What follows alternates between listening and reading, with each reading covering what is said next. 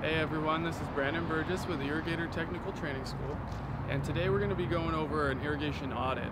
So what we're going to be going over in the video is actually going to be the field procedure. So we're going to turn it on, the system. We need to flag our heads.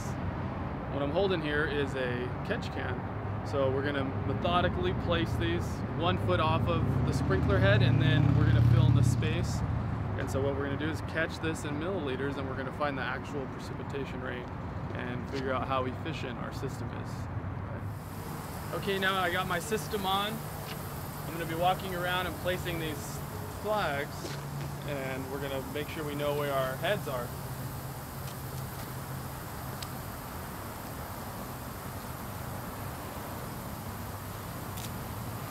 Trying not to get wet in the process, but I don't think that's going to.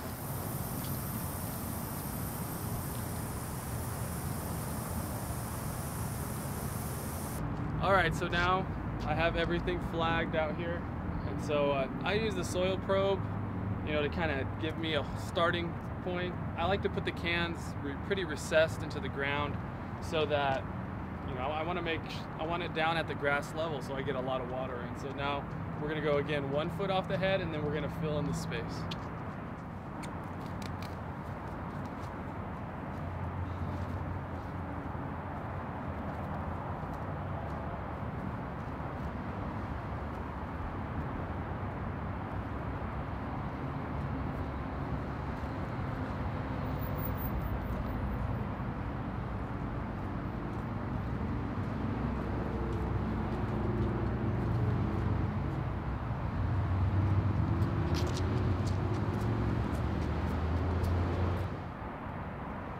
Okay, so here's where my head is, and you can see I'm about 8 inches away. So we want it to be around a foot in front of the pop.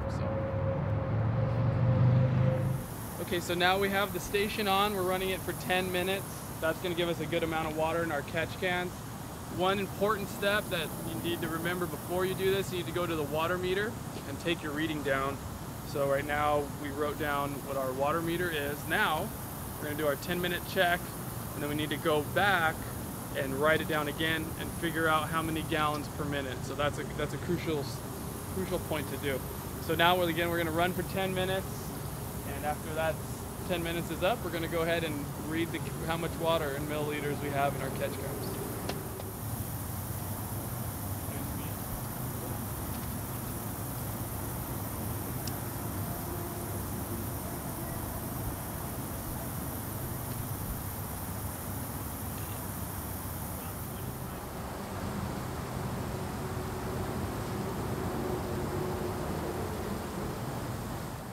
Alright, so now we ran our system. It's time to read our cups.